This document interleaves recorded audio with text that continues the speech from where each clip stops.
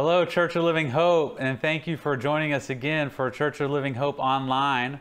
I'm excited to continue our series this morning on infinitely more and the stories and the life of Jesus and the story and of Him giving us and baptizing us with the Holy Spirit. And I'm just so blessed that even after last Sunday's message, just in my interactions with people, interactions with you, the different ones, I could just see how God was really speaking to many people about this series, and there's just a real strong anointing about what God is doing, and He's doing that more. And so I'm just excited about it.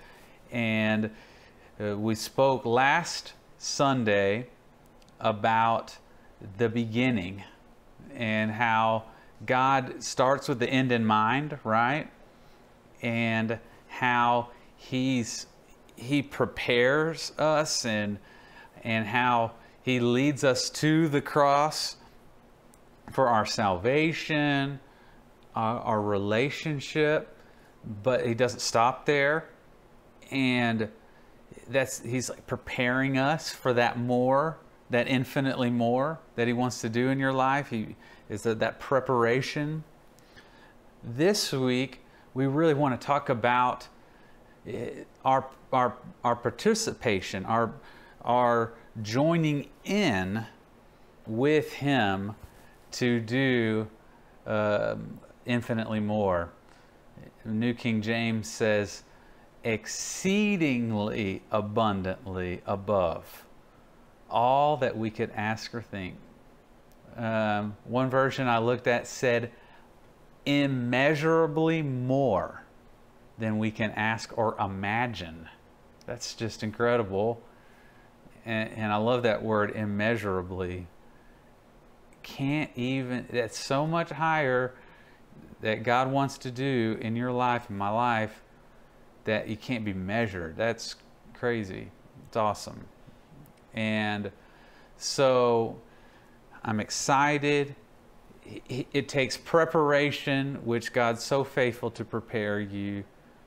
You say, has God prepared me for infinitely more? He can begin preparing you now. Maybe you're not a believer and you're not a Christian. You can begin a relationship with Jesus today, this morning, and He can begin to prepare you even more aggressively, right? In your faith, more distinctly in your Christian faith. But God has been preparing you your whole life before you're a Christian. God wants to do infinitely more above all that we can ask or think or imagine. And so I'm just excited, and this week we're talking about more in you, the more that's in you. The more that God's placed in you, that we get to willingly participate with God. We get to willingly participate with heaven and see the infinitely more. We're called to this life of infinitely more than we could have planned or expected. But this requires us to answer the call to be an active participant on God's team. If we want to be a part of the infinitely more, we want to be a willing and surrendered and active participant with God, and then He'll do it, right? I want us to again just read that scripture, Ephesians chapter 3, verse 20. Now all glory to God, this is New Living Translation, who is able through His mighty power at work within us. There's that power, the power of God that's needed, right?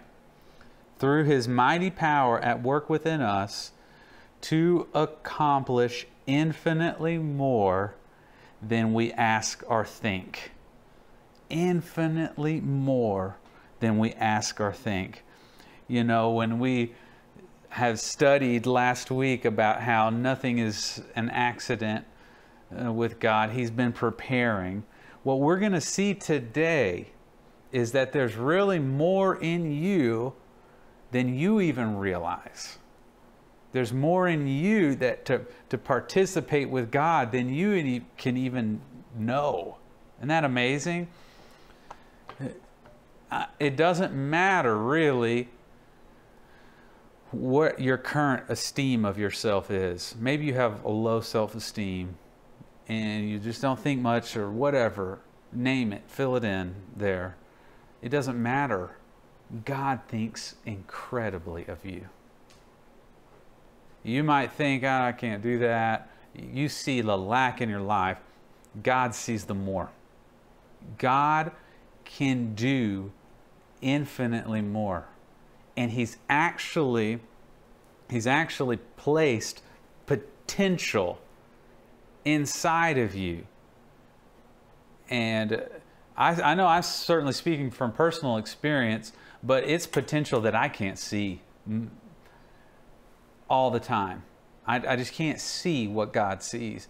And I certainly couldn't have seen the Christian life that he's given me before I was a Christian. No. In fact, if people had said, you're going to be a Christian and you're going to live for God and you're going to be able to pray with people and you're going to be able to tell people about Jesus and they're going to get saved and all this good stuff, I would have been like, you're crazy, dude. And yeah, you're loco. And I couldn't see it. We can't see what God wants to do, but he places that infinite potential in you.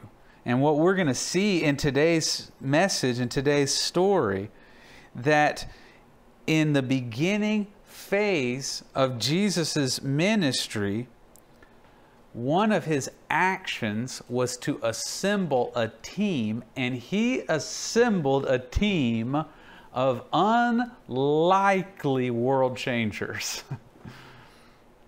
And he assembled, in all four Gospels, we see Jesus calling these men, these what we know as the disciples, and what we know as the apostles, the beginners of the church. He called these men to join his team, not because of who they were, but because of the potential that he saw in them, that he placed in them. The infinitely more than they could even see.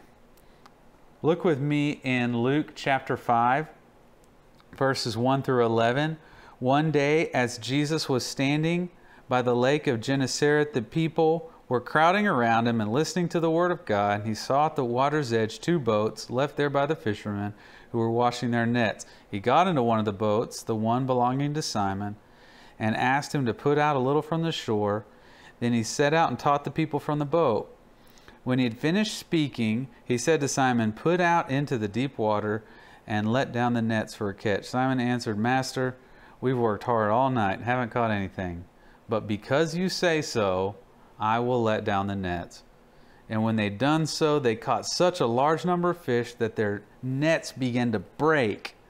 So they signaled to their partners in the other boat to come and help them. And they came and filled both boats so full that they began to sink. And when Simon Peter saw this, he fell at Jesus' knees and said, "Go away from me, Lord, I'm a sinful man." For he and all his companions were astonished by the catch of the fish, and so were James and John the son of Zebedee, Simon's partners. Then Jesus said to Simon, "Do not be afraid.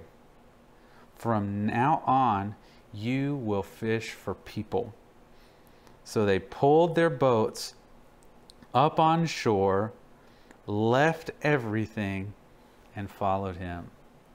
I love this story and this time. even in today's message, I think it's so poignant where he found these guys fishing, and rough fishermen, probably, what they say, a mouth like a sailor, probably didn't talk super good,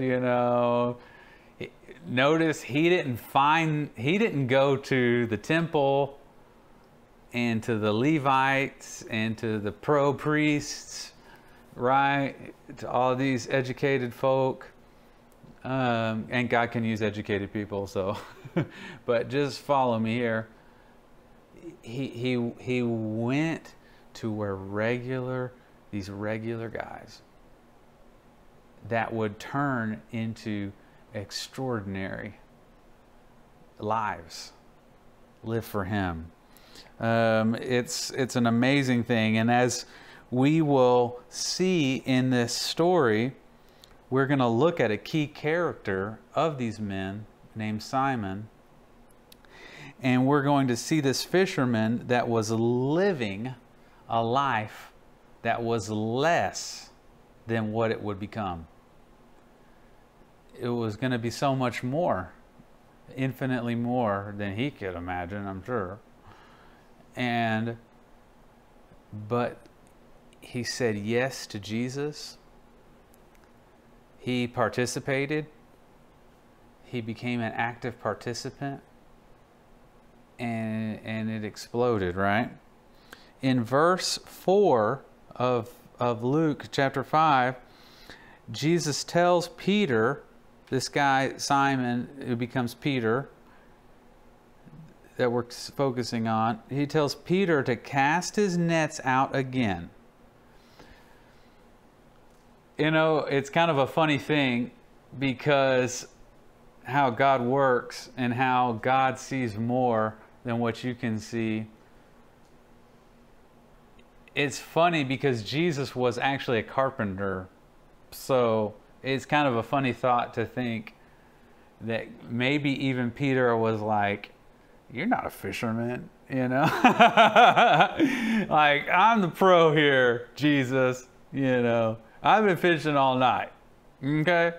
I know how to catch fish, and I know how to do what I'm supposed to do. And Jesus tells Peter that, but then Peter responds with participation and responds correctly, and he says yes to Jesus. He's compelled by Jesus and compelled in obedience to God. So that brings us to the first point that I want to make in today's message, is that God is looking for obedience over ability. God is looking for obedience over your ability. You might be watching this message this morning. I'm sure most of you are at home. Maybe you're not at home. Maybe you're out running or exercising and watching this and listening to this. Thank you for participating and being a live participant to the feed.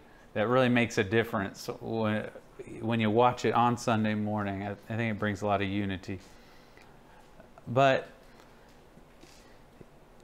And you may be watching this or listening to this and thinking, I am not a world changer, or at least you're thinking that your ability is not there. You might be thinking, I'm just a stay-at-home mom, which stay-at-home moms rule, by the way.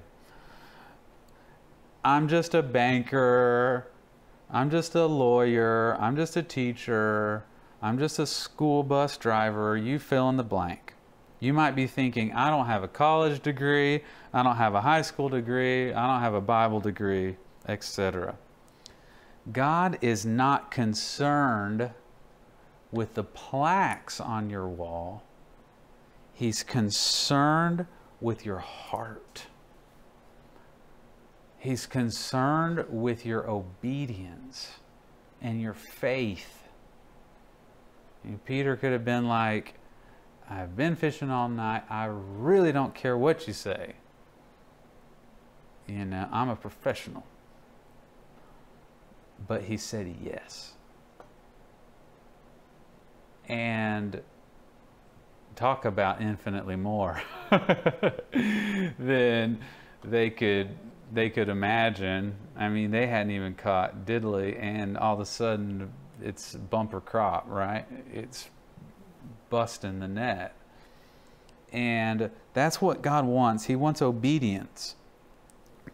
And the second point that we want to make this morning is that God calls us outside of our comfort zone. To participate with God and to see that infinitely more, we need to obey. Just do it because He said it, not because you totally get it, right? We need to obey. But I mean, in all of this time that I've served God, obviously a relatively short time compared to many, but in my limited time serving God, it's been outside of people's comfort zone that He calls people to do extraordinary things. It's certainly outside of mine. I'm challenged outside of my comfort zone all the time. And we just have to say yes. There's many times in the Bible where Peter was called outside of his comfort zone to participate with God. On 3 different occasions, I want us to point out, Peter stepped outside of the boat. Look with me in Luke chapter 5, verses 10 through 11. Then Jesus said to Simon, "Do not be afraid. From now on, you will fish for people." So they pulled their boats up on shore, left everything, and followed Him. So that's that first stepping out of the boat that Peter did. He stepped out of the boat to not be a fisherman anymore. He stepped out of a boat to become a follower of Jesus. That's the first step out. Talk about outside of his comfort zone. Now look with me in this second time that Peter steps out of the boat. In Matthew chapter 14, verses 25 through 29. Shortly before dawn, Jesus went out to them walking on the lake. And when the disciples saw Him walking on the lake, they were terrified. "It's a ghost," they said, and cried out in fear. But Jesus immediately said to them, "Take courage, it is I, don't be afraid." Listen to this, I love this. "Lord, if it's you," Peter replied, "tell me to come to you on the water." "Come," he said. Then Peter got out on the boat and walked on the water and came towards Jesus. He got outside of his comfort zone. Yeah, he sank a little bit after that, but we see that victory, don't we, where he really obeys God. But this third step that he takes out of the boat, he takes after he's experienced that personal failure of denying Christ. Look at this failure in Luke chapter 22, verses 54 through 62. Then seizing him, they led him away and took him into the house of the high priest. Peter followed at a distance, and when some there had kindled a fire into the middle of the courtyard and had sat down together, Peter sat down with them. A servant girl saw him seated there in the firelight. She looked closely at him and said, "This man was with him."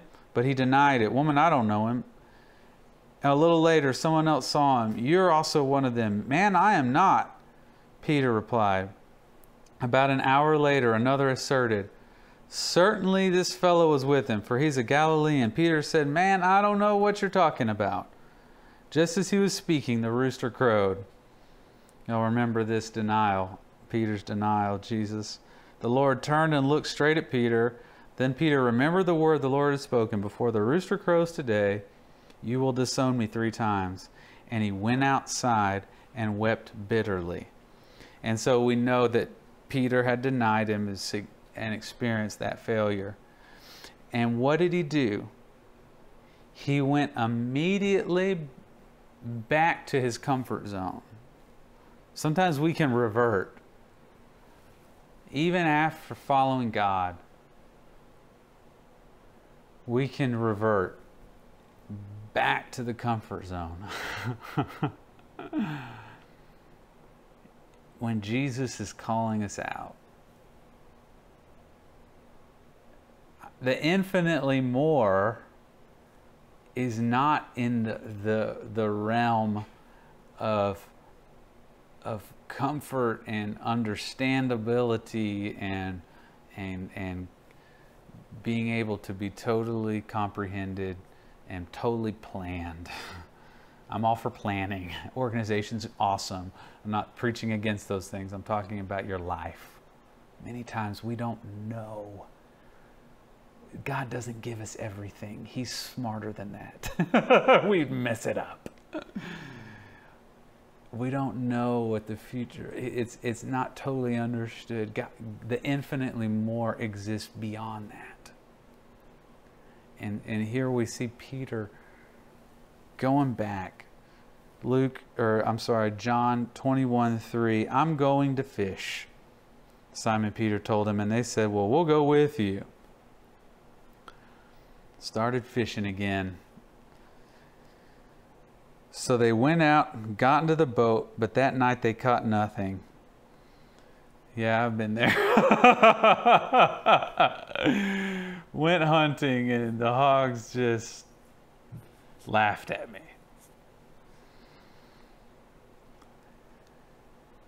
You can see him go back there. But listen to this. In John chapter 21, verse 7. Then the disciple whom Jesus loved said to Peter, it is the Lord. The story is they're in the water fishing. Jesus comes. He's resurrected. He comes to the beach there and starts preparing a meal, really, and calls out to them. John recognizes it's Jesus, so that's the context there. Then the disciple whom Jesus loved said to Peter, it is the Lord. As soon as Simon Peter heard him say, it's the Lord, he wrapped his outer garment around him, for he'd taken it off, and jumped into the water. That's his third stepping out of the boat. Out of his comfort zone too, for sure. And that brings us to the third point we want to make about participating with God's more, is that God's purpose still stands even when you've walked away. And I want us to really hear that, and I want us to know that, and I want you to hear that this morning.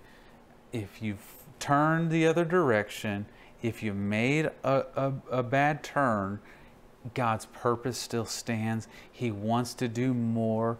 You can step back out of the comfort zone. You can go towards God fully, and God will do the more in your life. You know, when I think about this, I think about a time in my life where I was a young Christian, very young Christian. I thought I knew a lot.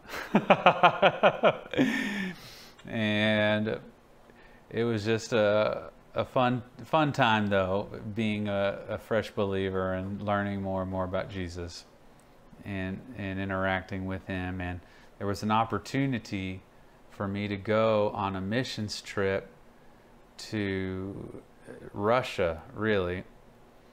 And I was young, broke. I mean, fill in the blank there. They wanted like $500 just to get a visa. I barely had that. Almost went to apply for the visa. Then I was told almost for sure they will deny you. It was just the political climate of the day, just various factors that were there. You know, I have a criminal history, and so that was a factor. And they said, no, they're not going to let you have a visa. And I remember feeling very crushed. And it was just like, I just almost knew that that was God. And it was just like shot down, you know. And I know that, you know, at the time, I could have just let that be the end of my adventure with God. You know, I was in Bible college. I had moved to this small Bible college in Lindale, Texas, and I was just on this adventure with God. And it was very exciting, but I could have just stopped and just gone back to work or whatever I thought was comfortable. But it was interesting how actually God used that to prepare me, because then that whole thing crumbled, and Pastor Joe said, that might have fallen through, but there's an opportunity for you to go to Romania. Do you want to consider that? It's so interesting how God does prepare you, because initially, I accepted to go to Romania because it was almost Russia.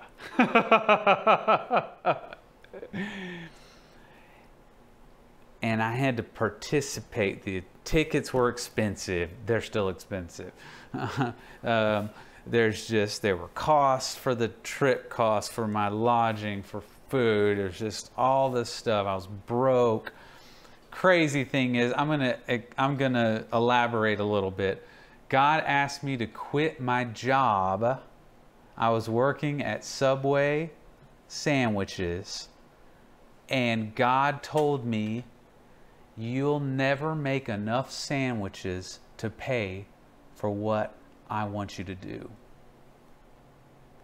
And I was like, oh my goodness. So I quit Subway, quit the sandwich life, and God, I sent out some newsletters, Step of Faith. Money just started pouring in out of nowhere. It was weird, almost.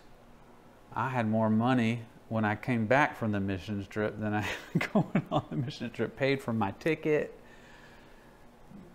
all that, and the chips included. And ended up meeting Krista on top of everything else, my future wife. Talk about infinitely more. And I had to participate with God. I had to step out in faith. I had to say, you know what? I'll say yes. And I'm glad I did. And so I just encourage you here, as we're coming to the close, I want to encourage you. It's not too late.